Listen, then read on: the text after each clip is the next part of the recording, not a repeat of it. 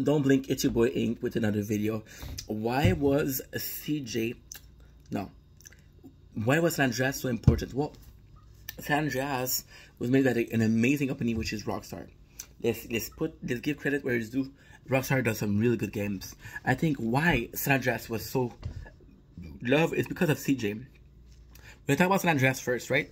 Because a lot of the point I want to bring up today is a shout out to this series, because we just finished Red Dead Redemption 2, and although I love the game, I wanted to tell out my first really big Rockstar game that I ever played, because both made the studio, right? So why do we like Los Santos so much? Well, Los Santos is divided by gang, and it's your gang, and you have to be aware of the gang war. You have to be aware of, oh, there's painting, you have to cover up the graffiti. That's on the surface. But do you believe it's your neighborhood? It is your neighborhood. And yeah, sure, it's the neighborhood of your gang. But at the end of the day, the barbershop is the barbershop you're going to be seeing. The house of your mom is the house you grew up with. You grew up in. The gym next to your house is going to be the gym that you got to train to, right? The actual Clucky Chicken. The first robbery you did. You still remember it, right? The syndicate itself, I mean, of course, it's a graphic, but it was huge. It was bigger than it was huge, bro. For back in the days, for PS2 games, it was incredible. San Andreas, something they did really good was when they focus a lot more on those in the character description. But I think that the simple fact that, again, the gang, the simple fact that, yo, you cross that line, you might have some enemies. You're inside that line, people are gonna help you. The fact that the people, the NPCs are directly answering to you. For example, let's see, there's a gang member. If they know that you have a lot of notoriety, they're less likely to attack you, and they're more likely to join you in a fight. I think this is what I think that felt good, because you felt the respect. You felt like, oh, I'm going to protect this neighborhood. I want this neighborhood to be the greatest. And people are really fucking with that, right? And yeah, of course, it's out of respect. It's out of the gang. But there is still that sentiment of, yo, we're a community. We're coming together, right, to protect each other. I mean, the number of time I saved an NPC because he was wearing green, you know? And sometimes they weren't even gang affiliated, but you're wearing green, you're wearing my colors, right? There was still this sentiment of, yo, Los Santos is my home, and I'm gonna make it. So basically, we have to go back, and this is why San Andreas to me is insanely good. Okay, again, the character description is gonna be the majority of the video, right? But this is the last one I'm gonna say. We play as this character. Okay, so guess what? Fuck it, we'll include it in character. Why the game is so good is because of CJ. Why CJ Johnson is so good? Well, there's a couple of reasons, okay? So let's start with the actual CJ Johnson. CJ Johnson is you by extension, right? And San Andreas, they did so well, because eat too much, get fat. Don't eat enough, get tiny, get skinny. Go to the gym enough, get muscle. Don't go to the gym, lose the muscle. Every single step that you take, every single step you take, 'cause I wanna, keeps me wide awake, 'cause I wanna. It's super good, because you got this. You can do bike, you can do swimming, you can just run, and it increases your stats. So everything you do in game has a direct impact on your game in itself, right?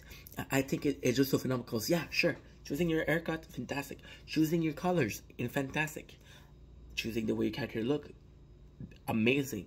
Actually having to work for this improvement, having to work to get the muscle, having to work body fat off, having to put body mass on.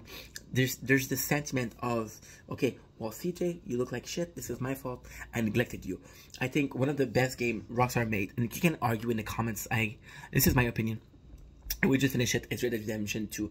People go to war for Archer Morgan. Why do people love Archer Morgan? Well, we could focus on the story, but that's another video. Let's just focus on Archer Morgan. It's dirty, gotta clean it. Beard too long, gotta trim it. Hair too long, gotta trim it.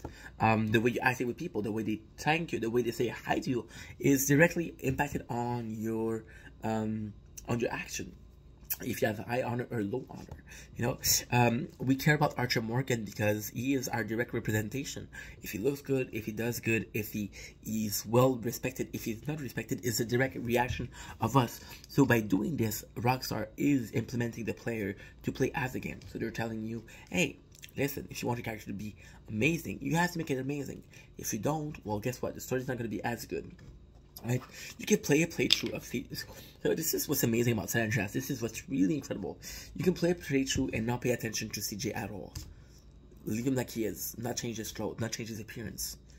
And yeah, you're gonna have a good time. The story is amazing. Don't get me wrong. But if you put time into improving CJ, it feels more real. It feels more like, and something that's been created for to feel more like, to be more how can I say that? To be more feel more real, right? More realistic, right? And there's a clear understanding that it is on purpose. It is for you to be acknowledged that CJ is the man. When the betrayal, when your friend group is treating you the way they're treating you, of course, it's narratively speaking, but depending on how much you care about CJ, how much you put time into CJ, those reactions are going to be more important. For example, when your friend betrays you, well, I really like CJ, so the fact that this friend betrayed him, he betrays me. My bros, I'm going to defend my bros. If somebody betrayed them, they betrayed me. Now, of course, it's just a game, but again, yes, it's a game, but it's your direct representation. So your action directly impact the storyline. Your impact directly influence everything that's going on in the game, right? The reason why also it was so good, San Andreas, was because, dude, it was a universe. You could fuck around with everything. And I remember when GTA 5 came in, and people liked it so much because you could invest, you could play sport, you could do whatever the fuck you wanted, right? But instead of GTA 5, there's 3 characters: Trevor, Michael, and Franklin. A lot of people, they dislike that. They prefer a single character, right? And if you look back at it, if you look at a single character that is the most popular in GTA 3 is Carl Johnson. Why? Because again, he's you, right? It's hard. So in GTA 5, like, I'm not trying to complain. I'm not trying to compare game. I'm not trying to make a point here. But in GTA 5, you got those characters. You got like, oh well, I really like the way Franklin acts, so I'm just gonna focus on Franklin, right? Or I really like the way Trevor acts. I'm only gonna focus on Trevor and improving character of Trevor. Or if you're more biased, you like all 3. But if you like all 3, your attention span is divided into 3. And I don't think it works like that. I just don't think. If you like somebody, you like that person. You don't like anybody else. And that's why Carl Johnson will go down in history as, until the next game, the best GTA character. And this is why San Andreas is so good. I said before, it was about making this city your own. It's about making sure that CJ feels at home. Because when CJ feels at home, you feel at home. When you feel at home, you continue playing.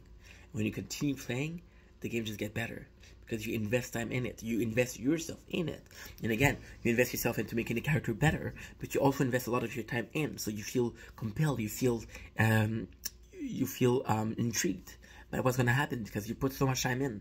It's like my father. My father spent the whole fucking summer planting seeds, watering them, not knowing what they're gonna look like. And at the end of the summer, there's 2 weeks where the flowers are beautiful. Why does he do it?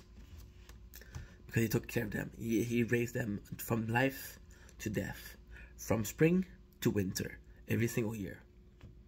And this is what Carl Johnson is. Every single playthrough, you raise him from the beginning, from the end. What also is cool about Carl is you went away for so long, you came back and your town is turned to shit. So it's up to you to make it better, because this is your home. No matter where you go, your home never change. As always, it was your boy Ing Vendera. Peace.